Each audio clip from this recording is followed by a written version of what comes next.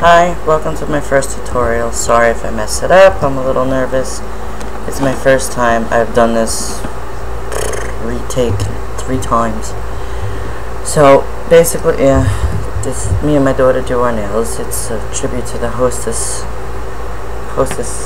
company that went under. My favorite is the the cupcake. But anyway, okay. Now, I'm assuming that, my cat's trying to get on me. I'm assuming that you know how to make the slip knot. Alright, you make the tail. I set it on top like an anchor. Okay, but it will flop around as you're doing this. I have the red heart yarn. I have 4 strands in total. I have the 2 balls sitting over here. I have the contrast color and a white, and then over here I have a contrast color and the white, and those 2 balls are sitting on this side on the floor and everything. Now I'm using the boy loom. I like these because you can take these pegs out and they will open up to be long ways and longer to make little blankets or longer scarves or whatnot. So today we're going to keep them connected together, and let's get started. Now you go in the middle here. Now I'm sorry, since it's looking this way, you're looking as if you're sitting across from me. Basically what we need to do is braid these 2 strands in the middle. Okay, so I'm going to use the peach or orange, as it looks to you, as the base one to always follow. So we take this one, put it over. I let go of it by accident. Okay, and you do that twice. You see how back here it's getting all twisted and discombobulated? If you follow it completely, it does straighten out, but you will have to fix the yarn later on. Now, this part sounds and looks harder than it is, but you're sliding the yarns in between the next peg, just like that. I hope you can see it right. Okay. Now, if it's one color is off to the other side, which I can see it on my end, but you can't, like the orange is too far, just pull on one of the colors and it straightens it out. Okay, it will get messed up as you're going, just pull on it. Now the beginning one, the orange, was on top.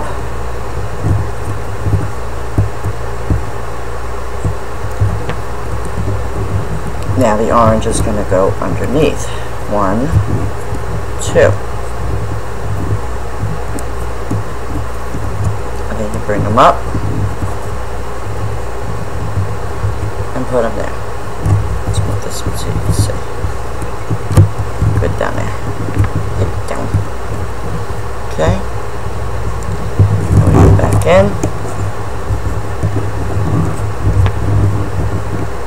Now on my view I could see it. It doesn't really matter too much of this first one.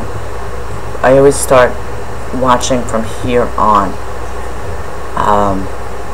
to tell which, like if you lose your place, okay, is the orange on top or does it get flipped over on the bottom?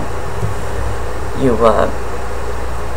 after a while it's pretty easy to tell which one it is by looking right here. Okay, so this one, I'll show you what I mean.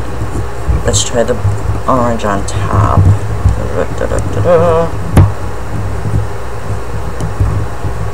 And then pull up. Okay, so you see how this one is slanted one way and then this one's slanted another way. When it's slanted like this towards the back, see, I'm looking at it differently than you are, I hope. I'm new to this, so I'm sorry.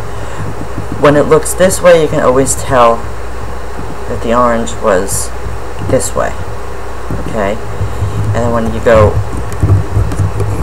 if you can't tell by that side, go to the other color.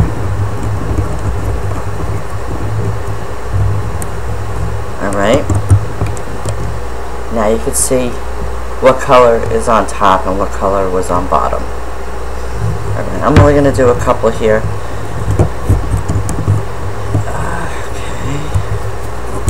I like to work with it on my lap, and it's pushing, like I said, Indian style on the bed, and this side is pushing onto the bed, and this side is pushing against me. So it's, you know, kind of like trapped there. Now I can see that the blue is on top here. So, and that means the orange was on the bottom. So the orange is going to be on top. Maybe I should have done this on a longer loom. But you'll get the idea. It seems harder than it is. It's just getting your fingers in there. Okay. 1, 2. Bing, bang, boom. Okay. And then we go this way. And occasionally I like to pull these so they don't get too tangled. The orange was on top, so now the orange is going to go on the bottom. Oops. Get back there. Okay. So this is the last one I'm going to do this way. Then we're going to go starting back the other way. Okay. My fingers are too fat.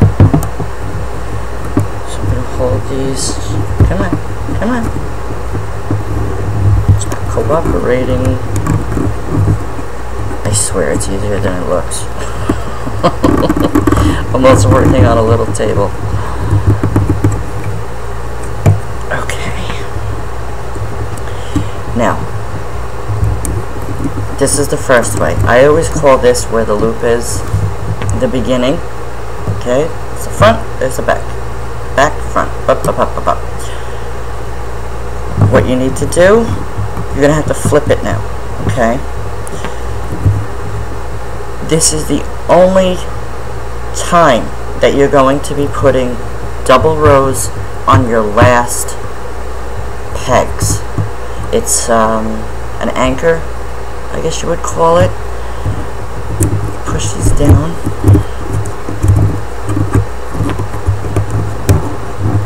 I'm trying to think of the words of what I mean by it. Maybe I'm having what I like to call a brain fart. So since we're going back, alright, I find the first one to do, keep your loom the same way.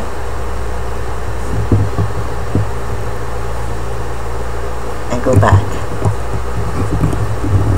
Okay, grab the yarn in the middle. I'll move my fingers in a minute. This is where it starts to get tangled. Take it, flip it. It sounds like that song.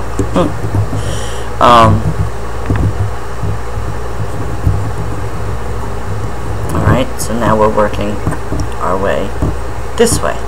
Now the first one has the 2. It's going to be the anchor. Alright, and let me do this up real quick. Now the orange is on this side and the blue is on this side. So just remember, if you want to still use the orange as the focus point of top or bottom with the braiding, and it's on the other side. Alright, so go this way. I'm going to do these up real quick to show you what I mean.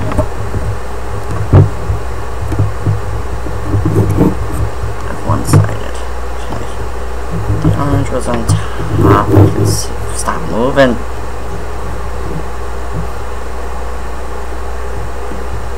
Alright. This way. Yeah, I should have used the longer loom. Oh well. Dun dun dun dun dun dun dun dun dun Anybody happy that Christmas is right around the corner? I know, I said the evil words. Okay. And my dog is looking at me like, what? What? He just wants a treat. Cat snuggled up in a ball. Alright, so this last one is a little crooked, so we're going to pull this side. Oh, it keeps moving. I'm so sorry. Alright, this way. Okay, now, I put them here. Move it forward so you can see. And we're coming around. Alright, what I like to do, I just hold it in place. If I can show you.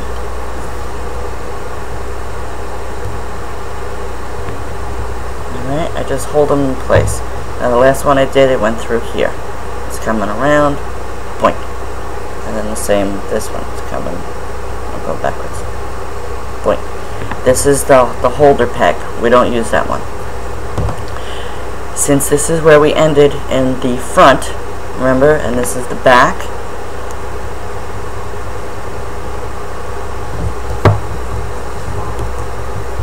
I like to pull them under a little bit, and then I'll show you.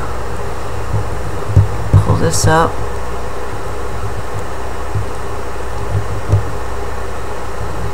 Sometimes the first ones are hard, sometimes they're loose. It's alright, as long as you don't miss any loops and whatnot. If you want it tighter, you just go back and do it again. Okay, now we did the first one in the front. This one's locked in place.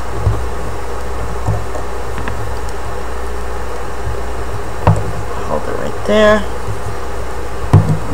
Flip it. It doesn't matter how you hold the loom, it's whatever you're comfortable with. I use all different sorts. You know, like, I'll hold it against me, I'll hold it on my lap, I'll hold it sideways, I'll hold it this way, and flip it this way and this way. It's whatever you're comfortable with.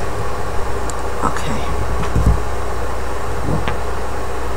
Now these two are locked in place.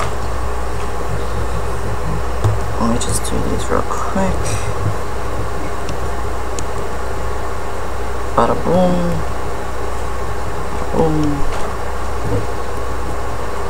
Okay. Now we'll do. I like to push them down as I'm going. Go to this side. Okay. Over. Push up. And this is basically, it's like the E-wrap. It's a knit E-wrap.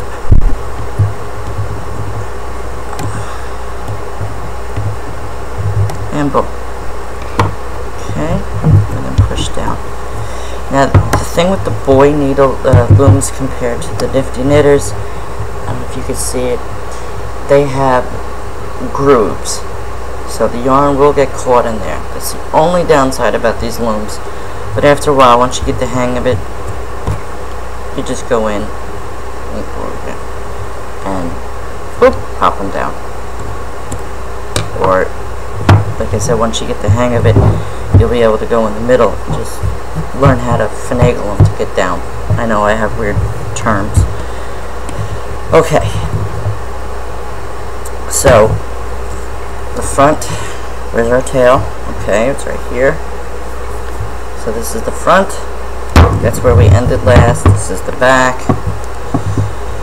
Now, we're going to skip these two pegs. Now, I'll tell you why.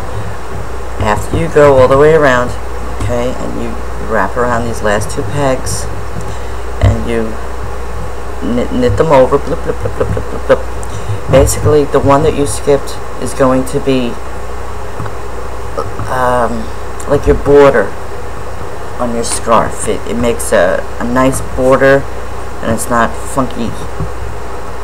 You can, this scarf that I did right here, that I showed the picture of, I actually wrapped around these two top pegs. Okay, that's the holder. Once you get about 4 or 5 rows, you can take that off and just slide it in to the bottom. But this is what happens when you do wrap around those 2 pegs. Okay, it's your choice. Okay, now I'm going to do it without it on this tutorial. Alright. Oh, it started for me. Huh. So the orange is over. It's 1, 2. Skip those first 2. And then through these.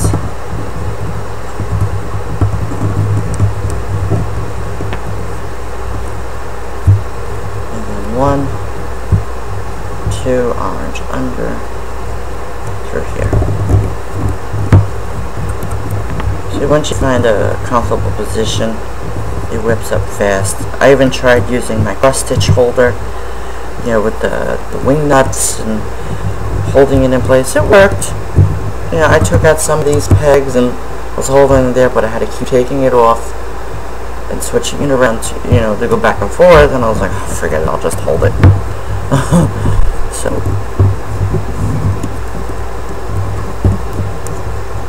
alright, make sure it's straight. What did I do? No. It's this way. I'm not paying attention.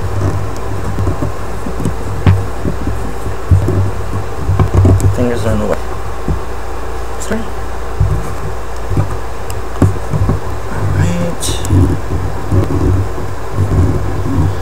Orange was top, so the orange is going to be bottom. So yeah, sort of like this.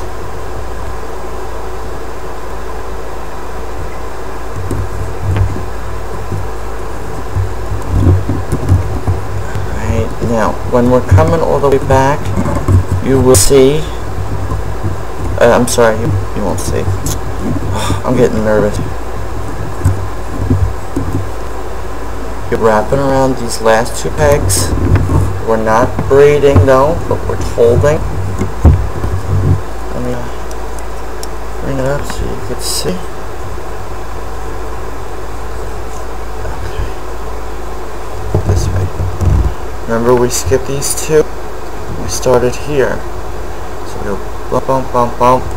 Now these 2 are only wrapped around it. Okay. And then you're going to just count 1. Go over that one. I'm holding them tight so I don't lose them. And you go over that one. So they're halfway locked in place. Okay. Now when you get through the, can you see that? When you get through them,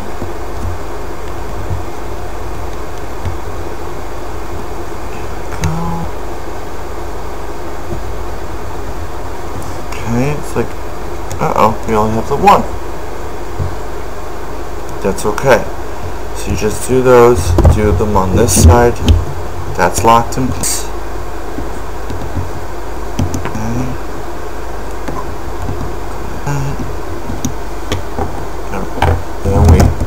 This is how I push the down. Push, kind of like an inward. Like rolling them. If they're too tight, want to go. Okay, so pull that, make it tight. If you want to keep it in place, you can always, yeah, not like that. Sorry, that was embarrassing. Bit around a few times. You can even side peg if you want. See how the tail is through. Okay, that'll always tell you where you're beginning. It's hard to see because of it's just 2 rows. Going to have an effect in the beginning. I'll show you on this one, like this. Okay, tail. And you have little, I call them loops. You can take and weave in crochet with the fabric needle, or you can leave them on and just make tassels. Okay, that's basically the two colors, double-sided. One more look here. Okay.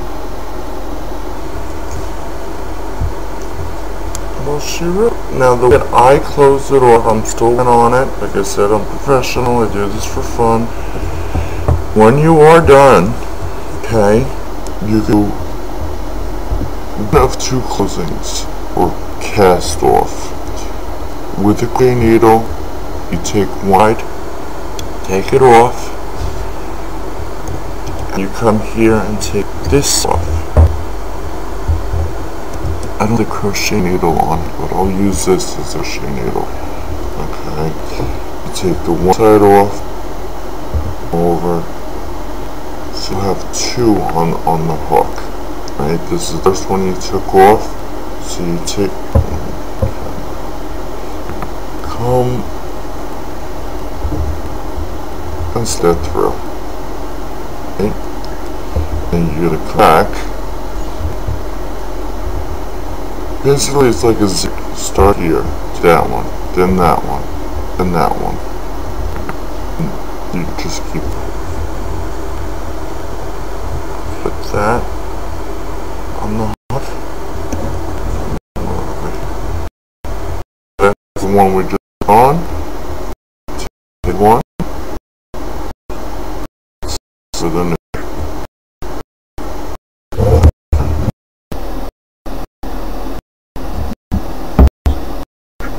On, take old,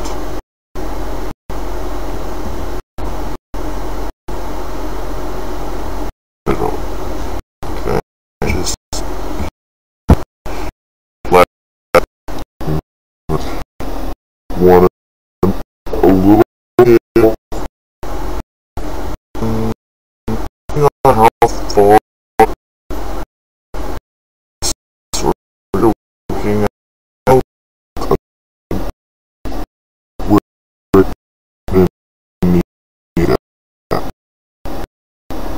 Because on this, let's pretend it's the loom. Okay. Through the loop.